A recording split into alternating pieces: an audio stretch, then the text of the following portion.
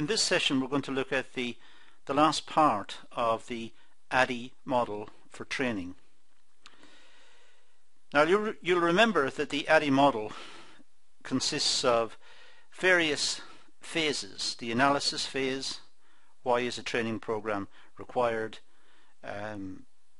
what's its rationale, what's it attempting to do, and so on. The design stage, how it's going to be done, the development, what materials are going to be used, the implementation, how it's going to be delivered, and now we've moved to the last part, the evaluation stage. So let's look at evaluation.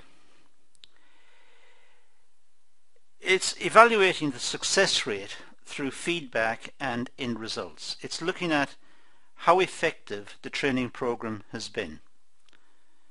So that's the concern here. We're talking about the evaluation phase. The evaluation is the last phase of the ADDIE model and ensures quality, efficiency and effectiveness of the course design. So evaluation is looking critically at the training program to see if it had good quality, if it was done effectively and efficiently, if it was done in an efficient manner, there was no waste of time or waste of resources, and if it was effective, in other words, if it got across the message, if it was effective in changing people's perceptions of an issue or giving them the access to the facilities or acquiring the skills that perhaps in the past they didn't have. It's enabling people perhaps. So the evaluation phase is very important. It tells us how effective and how efficient the program has been. Evaluation stresses the importance of planning, reviewing and revision, and ensures that training is in line with organizational goals and the purpose for training. So evaluation is keeping us on the tracks. It's keeping us focused on what is required. It's planning the program, planning it, as I said earlier, efficiently and effectively to try and deliver the message and ensure that the message is clearly understood. And it's also a message that needs to be imparted. It's in line with the organizational goals. It's not just a training program for some training program's sake. This is doing a job. It's delivering a skill or a piece of knowledge or a procedure. It's delivering access to that to the attendees. But the reason why they need it is because the organization needs it. The organization needs them to have it. The organization needs it to be competitive. Evaluation is important at each stage of the ADDIE model. Evaluation should really take place right from the start. It should be concerned with the design of the program. It should be looking at the materials that are going to be used in the development stage. It should be right throughout the program. There should be evaluation. The people involved in the training program should be able to stand back and reflect upon what they're doing and think about and have meetings and discuss it to ensure that the program itself is of good quality and it's focused on the requirements of the organization. The best form of evaluation is seen as feedback. Receiving feedback ensures that training is meeting standards set out in the analysis phase. Feedback is most effective because the trainees, the attendees, the people who are coming on the program, on the training program, they have the facility to feedback their understanding of the program, their feelings about the program. They're able to assess whether it was efficient, whether it was a waste of time, the delivery, whether the delivery was good quality or whether it was inefficient as well. They can talk about the timing. Perhaps more time could be spent on a certain point and less time spent on a different point, and so on. So the feedback is important, because the feedback tells the organisers exactly how the program went and enables them to better plan future events.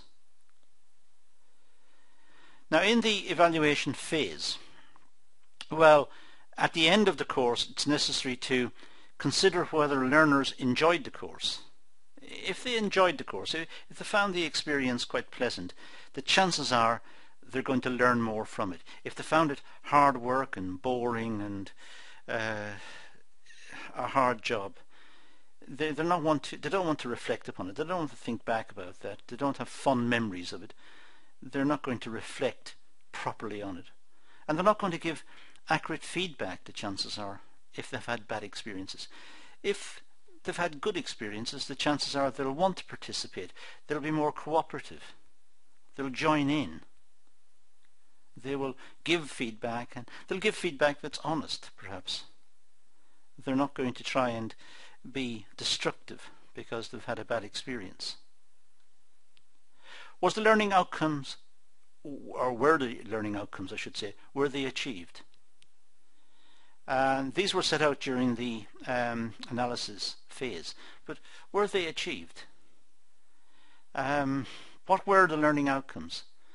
The program in the documentation should have stated what the learning outcomes were, and then were they achieved, and how do the organisers know that the learning outcomes were achieved? Were they assessed? Was there some form of assessment so that the attendees were tested before the program and after the program to measure the extent to which the program had influenced their thinking or their perception of an issue or their skill level or whatever it was that was the focus of the program? So were the learning outcomes achieved? That's an important question. Has the training caused a perceived change in the learner's behaviour at work? Do the learners or the attendees, do they see their jobs differently? Have they got more skills now? Do they have a better understanding of their place in the organisation? Are they more committed or more motivated as a consequence? So it's asking a question, but it's not really a question. It's more a state of mind. Do the people who attend the program find themselves in positions to be more committed as a consequence of attending the program? Or have they got better skills? Can they solve problems? It depends on what the program was attempting to do. Was it teaching a skill? Was it showing them the importance of what they're doing? Was it motivational? What exactly was the purpose of the program? What were the learning outcomes, and were they achieved, in other words? And did the organisation benefit from the program? Was it good value for money for the organisation? The organisation had to foot the bill. Were the outcomes sufficient to cover the costs? Does the organisation benefit in the long run as a consequence of the training program? And how can that be assessed? Simply having a training program, which costs money to set up and to run, is not a good idea unless there is some sort of return to the organisation. Now, there are two types of assessment that could be conducted in the context of the training program. These are known as formative and summative assessments. Very briefly, for a start, formative assessment is the assessment that runs right throughout the program. It's meant to ask questions of the attendees, but not to assess them, to assess perhaps their knowledge, to help them to understand more clearly, so that that form of assessment is not taken into account. It's not. It's designed, I should say, to support learning. It's a type of interrogative that is meant to support learning. It is it's asking questions on the way to ensure that there is understanding and learning. Now, summative, by contrast, well, summative evaluation is important because that's what happens at the end. That measures whether the learning outcomes have been met or not. So that is these are the hard facts. This is really where everything needs to be serious. The summative evaluation is when the learning outcomes of the program, which are set out in the document, which was done at the earlier one of the earlier phases of the design and development, were these learning outcomes achieved? Were they clearly understood, and thus was the program successful? So we have two forms of evaluation. Formative, which is evaluating understanding as the program moves along, supporting the attendees by asking them questions, and that's formative. It's helping them to understand more clearly what's happening. Summative is actually testing whether the program itself was successful. Now let's look at formative evaluation. This is evaluation carried out, as I said, during early stages of the design of the training program. It runs throughout the design stage. It asks supporting questions which are meant to clarify issues and clarify complexities, to resolve complexities, to make sure that attendees will not be confused. So it's part of the design of the program to ask formative questions which will help the attendee progress through the course. A process of ensuring planning has been adhered to. Obstacles and barriers have been minimized. So it's assessing the design of the program to ensure that the program is running smoothly, and really there should be very little confusion. If it's been well designed and well set out and well delivered, there should be very little confusion. So the formative feedback should not be significant. These are, as I said, supportive questions done in a manner which is really trying to acquire some insight into learning as the program is being delivered. They can help to make changes and corrections throughout the training to achieve success. Some formative feedback can be useful in modifying the program and modifying the direction of the program. So if it's an event that's running over, let's say, one day, in the early part of the day, some formative assessment, some questioning of the attendees may take place on the basis of what's about to happen, and there may be some feedback suggesting that it would be better to perhaps emphasize some points rather than others, and this may influence the rest of the day's work. But it means that the attendees are going to enjoy the program somewhat more, and there's a better chance that the learning outcomes will be achieved. Now, summative evaluation. Well, this is evaluation at the end, and it asks simply, was the training successful? This is absolutely fundamental to ensure that the overall success or failure of the program is discovered. So summative evaluation is seen as very important. It looks at the learning objectives to see if they have been met.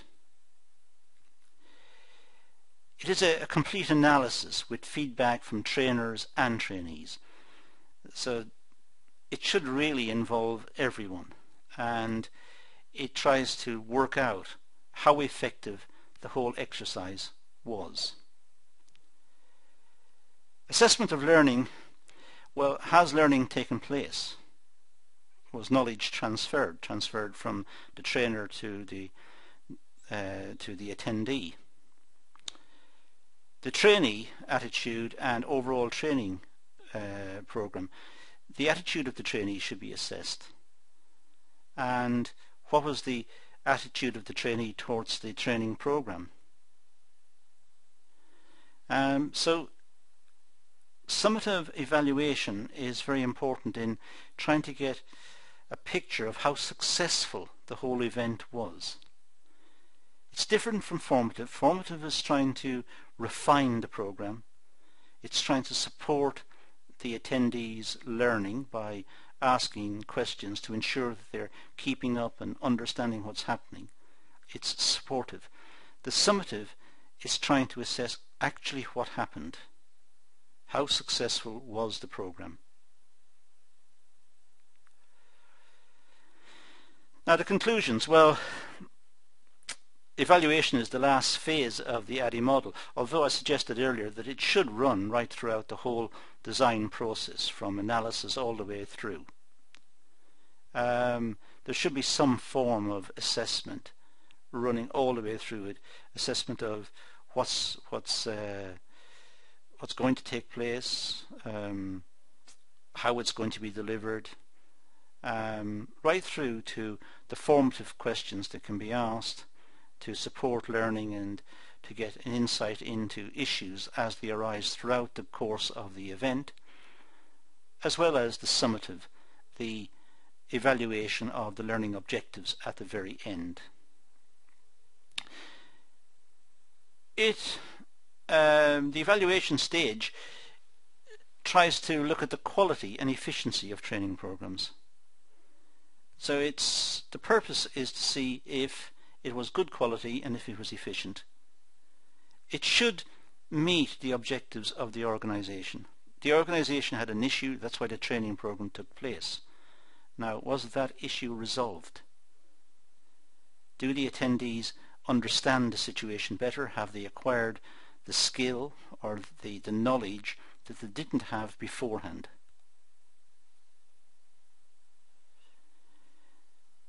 The main focus is on the learner and what have the learners learnt. So how are the attendees different at the end of the day versus the start of the day, at the end of the course versus the start of the course? How more productive are they? What is their attitude at the end compared to at the start? What's their skill level at the end compared to the start? The process allows for improvements and changes to be made in future training programs. Well, the summative assessment will give feedback which can be integrated into future training programs to refine the future training programs in a way that will make them more efficient, better quality, and ensure that the organizational objectives are met, and make sure all of the learning outcomes, in fact, are met once they've been agreed upon at the start. So the evaluation stage is very important. Without it, there's no way of saying that the activity was a success or not. So that is the evaluation stage of the ADDIE model, and that's all I'm going to do in this session. So we're going to leave it at that and say thank you for watching.